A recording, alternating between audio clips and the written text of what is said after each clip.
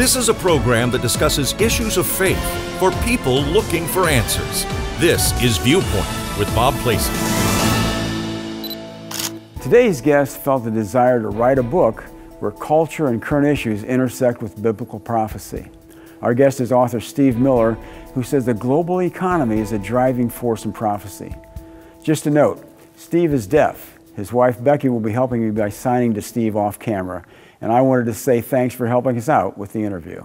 I'm probably old enough to, I am old enough to remember this, you may not be, but back in the 70s, the 1970s, there was a lot of people that were into prophecy and eschatology, predicting the future, telling people when Jesus would return, when the rapture would happen, when the end times are going to start. And that sort of fell out of favor with a lot of Christians because people were setting dates and things weren't happening. How did you get interested today in putting out this book? Well, I think one of the really important things, and I begin the book in this way, is that Christ, when he talked about the end times himself to his disciples, he told us 3 times that we need to keep watch, be alert, keep watch. And all 3 times in Matthew 24 and Matthew 25, when he talked about keeping watch, he also said, you will not know the day or the hour of my coming. So he made it clear that we're not to set dates. He made it clear that there's no way for us to know when he will come. But the very fact that he encouraged us to keep watch does inform us that we should at least get to know the general season of his coming. And that was the whole subject of what he taught in Matthew chapter 24. We talked about the signs of his return. He gave enough information for us to be able to look at what's going on around us and discern what's going on. And you're right, if we do try to set dates, people will get discouraged, and that's the last thing we want to do. It pushes people away from God. What we need to say is that Christ called us to keep watch and be faithful and do that. So the emphasis of writing the book then is really to encourage believers that we really need to be ready, and at the same time we need to continue to live our lives as Christians. Yes, very much so. The Greek text behind the words keep watch simply mean ongoing expectancy. To have an ongoing expectancy simply means to be ready at all times, as opposed to anticipating a specific point in time. So we ought to have this continual attitude. What's kind of interesting is in 1 Thessalonians chapter 4, when Paul talked about the rapture to the Thessalonians, he said, encourage one another with these words. In other words, conversations about the rapture were an ongoing thing, even in the early church. And so God wants us to live with a sense of expectancy, a sense of excitement about Christ's return. But because we don't know when it's going to happen, we need to be faithful to be doing his work at all times. Well, let me read something to our audience here, because this is, I mean, if you don't think this is the news headlines, you're missing the news headlines. It's 2 Timothy 3. It says, but I know this, that in the last days perilous times will come, for men will be lovers of themselves, lovers of money, boasters, proud, blasphemers, disobedient to parents, unthankful, unholy, unloving, unforgiving, slanderers, without self-control, brutal, despisers of good, traitors, headstrong, haughty, lovers of pleasure rather than lovers of God, and having a form of godliness but denying its powers, and from such people turn away. Does that sound like today's headlines to you? It does sound very much like today. And it's interesting you should pick that passage because the very first 3 words in that passage are really key. It says men will be lovers of self. And the way that passage is constructed, every single one of those sins or those immoralities that you talked about after lovers of self comes out of that term, lovers of self. So it's kind of like lovers of self is the spring from which the fountain of all those immoralities and all those sins and all that evil springs from. And it's interesting because being lovers of self goes all the way back to what Adam and Eve did in the garden. Mm-hmm. When they ate from the tree, they were essentially saying, God, we love ourselves more than we love you. They put themselves first. And being a lover of self ultimately comes down to selfishness And James 3:16 says that where we find selfishness, we will find every kind of evil. And as we look around us, we see selfishness is rampant. People think about themselves. Self is more important than truth. And that's a very revealing sign to us that, yes, we are indeed drawing close to the last day. Yeah, so you have this as one of the clues, but you say you've got 12 mega clues, big clues, where you see the culture intersecting with the scriptures. And what are some of those mega clues? Maybe we'll start with what you think is the biggest one right now that you see in the culture or in the world political scene. The first clue I mentioned in the book is globalism. Mm-hmm. That is a very big one. Globalism, we are becoming a more interconnected world. The internet, social media, technology, communication have all advanced to the point where we've become more networked than ever. We've become more interdependent than ever. And we're also looking at the phenomena of how major corporations like Apple, Tencent, Google, Facebook tie us all together through their business platforms.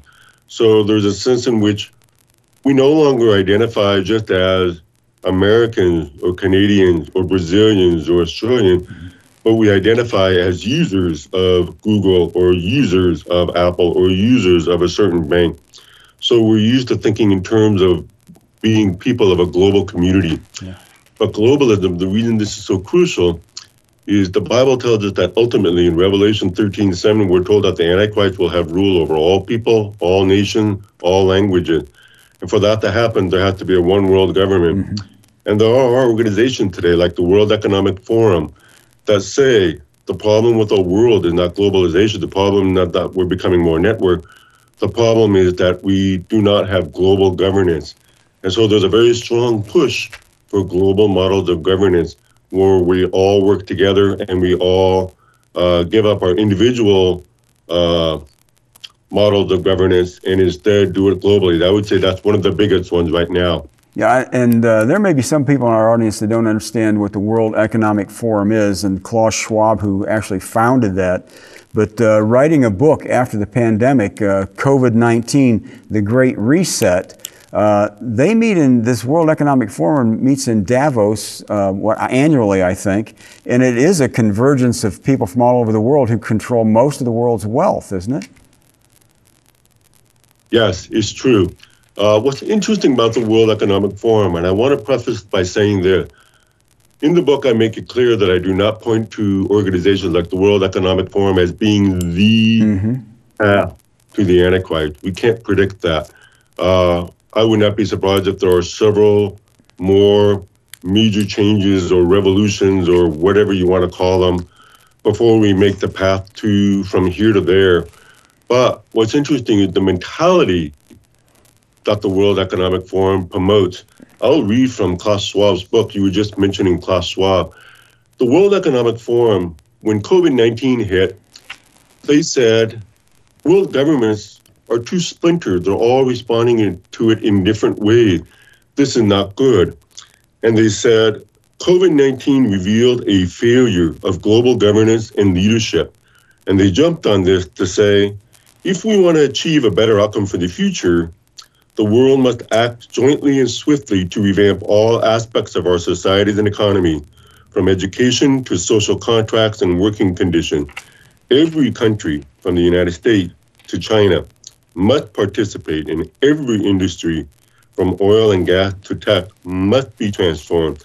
And if you look at the language there, the word must, all, every, must, those all sound like imperatives and like command. So the mentality is we need to work together. We need to be a global community. And because the World Economic Forum doesn't work within borders like the United Nations does, the United Nations works within borders, it works within countries. The World Economic Forum transcends all that. And it has very powerful people, very wealthy people who are the ones who are shaping what they believe our world should do in the future. Yeah, and a response to that, I think, was the treaty that lots of countries were signing with the World Health Organization, which gave them the power to go into any country if they declared a pandemic or an endemic, to go into any country over and above that country's government and say, this is what you need to do to fight this pandemic or whatever it is, including locking people down and shutting businesses down. But there was a treaty with the World Health Organization, and I think it came out of this whole mindset of the Great Reset. Yes, you're correct about that. It's interesting. The World Health Organization, the top people in the World Health Organization are connected with the World Economic Forum. And interestingly enough, top people in our own government, top people in other government, top people in high-tech company, top people in media, top people in, no matter where you look, top people, you weave it all back and you'll find that they share a common mindset.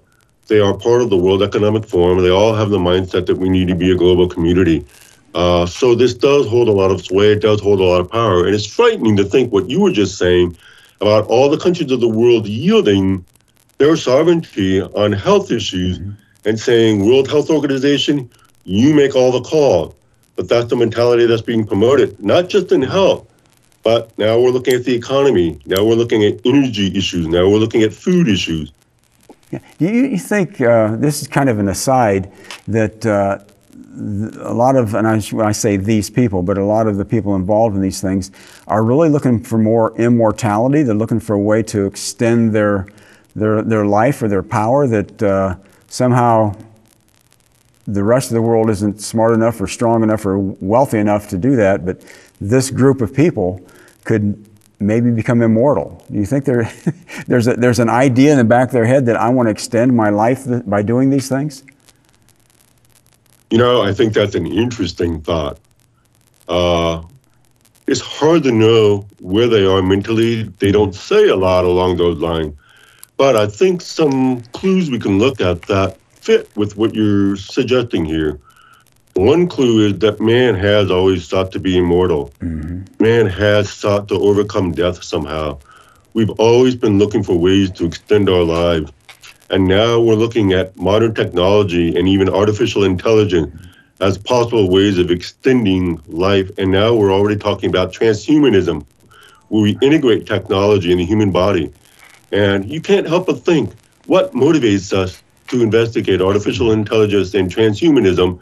As the answer, the motivation is our desire to be immortal. After the break, Where the government has total power over what the people can and cannot do.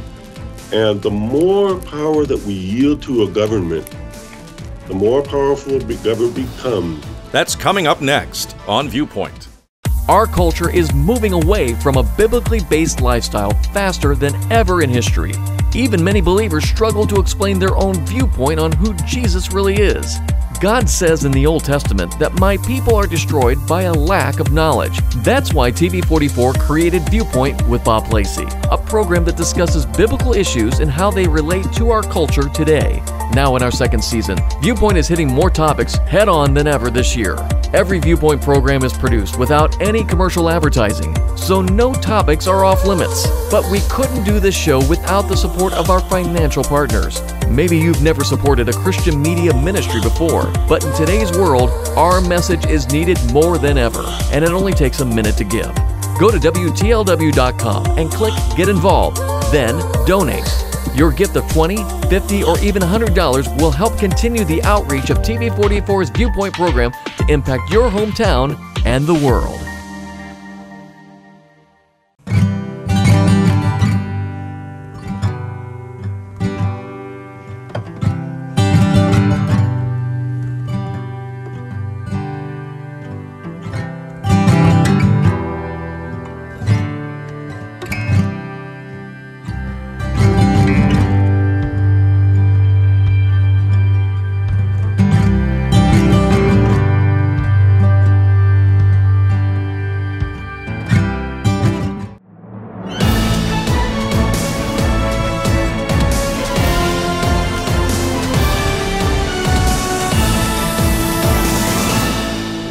Our guest is author Steve Miller, who says the global economy is a driving force in prophecy. And this may be another one of your mega clues, is that there is I hate to even label people, but an elite group of people, and then the rest of us. And do you see that rising up of the elite as one of your clues? I talk about that within the book itself, yeah. And I appreciate you saying that you hate to label people as elitist, and then there's the rest of us. Yeah. Whether it's intentional or not, it is essentially basically what's happening. I don't know how familiar you might be with Victor Davis Hanson, but Victor Davis Hanson recently wrote a book called The Dying Citizen. And the whole concept of that book is that there are forces happening in our world today that are pushing out the whole concept of middle class. They're pushing out the whole concept of individual citizenship. And instead, our world is becoming very polarized. We're seeing a very powerful elite that decides what we need to do in order to save the world, in order to prolong what goes on in our world. And when I say that, I think of the World Economic Forum's website. You go into the World Economic Forum's website, and every problem that the world faces today that you can think of, they have a plan, they have a blueprint on their website that says, here's how this needs to be tackled, here's how this needs to be done. And when Klaus Schwab spoke to the World Economic Forum at this year's summit, he said, we in this room have the power to make these things happen, is how he put it. We in this room. Whether that's intentional or not, that communicates, yes, there's those of us who aren't smart enough, who aren't wealthy enough to have a say in this. Yeah, and that brings up another point when they say, we in this room have the power to make this happen. If anybody disagrees with what they want to happen, anybody disagrees with the Great Reset, or if you have a tendency to disagree with those in power now, you automatically become evil or a hater or a insurrectionist. There's no discourse. You can't disagree with those in power today. Yes, very much so. And that falls in this whole line of thinking on disinformation. Disinformation has become a big word these days, especially in relation to the media. So we see the media who are connected at the hip with the World Economic Forum. Mm-hmm. The media are saying, this is the narrative people need to hear. This is the message people need to hear. Those of you who disagree need to be silenced. We need to be selective about what gets out there in social media.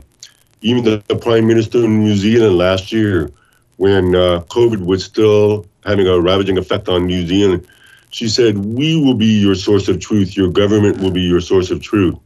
And so here in the United States, we recently had an attempt to set up a disinformation governance board, which didn't start out very well.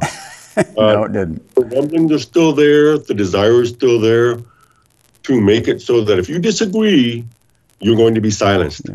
Yeah, I don't know whether Orwell was a Christian or a believer. I'm not sure. Maybe he wasn't. I don't know. I don't want to judge him. But the book 1984, I mean, it just reads like a roadmap to what we're seeing today. Yes.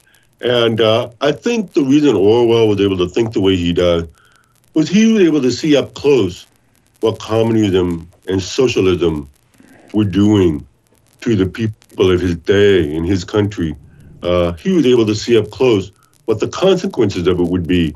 And it's not a hard stretch to take if you have to get with the program in communism or in socialism, communism and socialism, what looks so appealing about them is they say, we have the answers, and if you jump on board, you can be part of something that transforms and changes the world. That's what makes communism and socialism so appealing.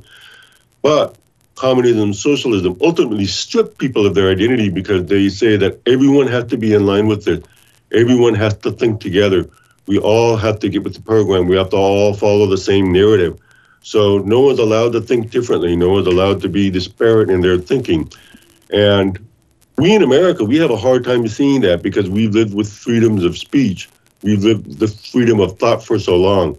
But I think one of the most fascinating phenomena taking place today is that people who formerly lived in Cuba, people who formerly lived in Venezuela, people who formerly lived in the former Eastern Bloc countries in Europe, people who formerly lived in Russia, who are living here in America today, are warning us, and they're saying, what happened in my country is happening here now. You don't see it, but my goodness, I am so worried. And that should be a warning sign to us. Yeah, when you're talking like the totalitarian governments that you'd mentioned, you know, communist and socialist in some of these countries, we always saw that as, I guess, in the case, as the enemy of our way of life.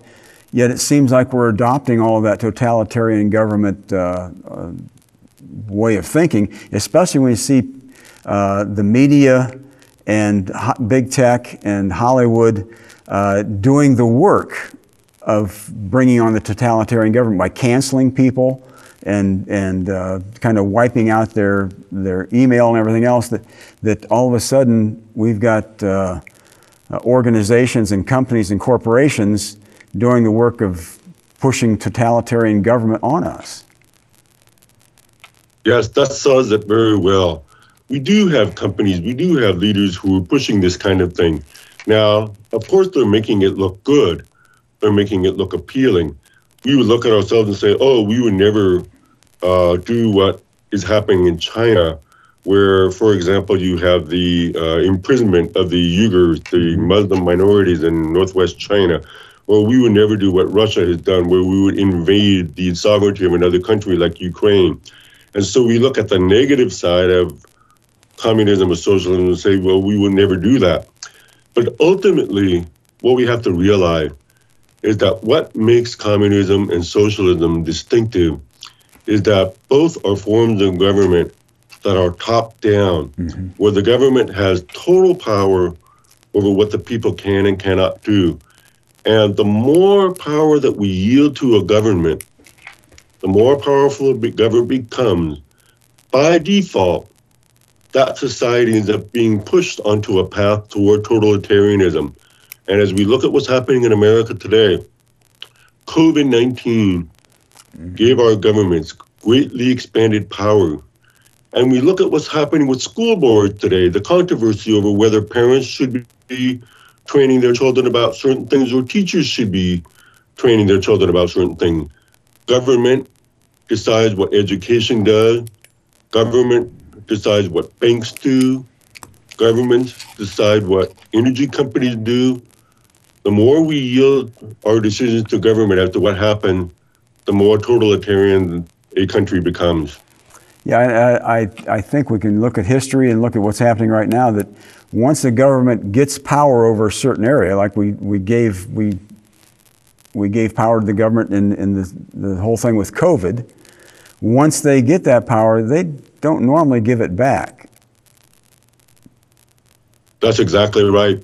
You look back at history, governments rarely give up power once they take them. Yeah, it is amazing in that way, and we see it happening over and over, that whether it's state governments, federal governments, local governments, like you said with school boards, once they get a certain amount of power, they think it's theirs, their power to wield.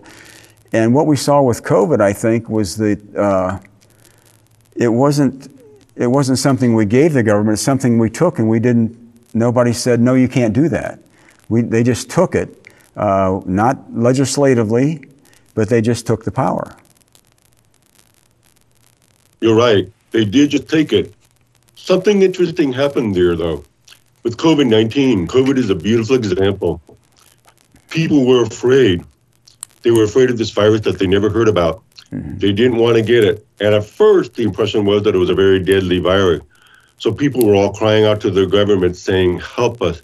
We need to figure this out, come up with a solution. So governments, of course, took advantage of that. As you say, governments will take the initiative anyway to expand their power. But basically, the transaction that we saw take place here was governments were saying, okay, we will give you the security and we will give you the protection that you are asking us to give you. But in order to do that, we're going to have to ask you to give up some of your freedom.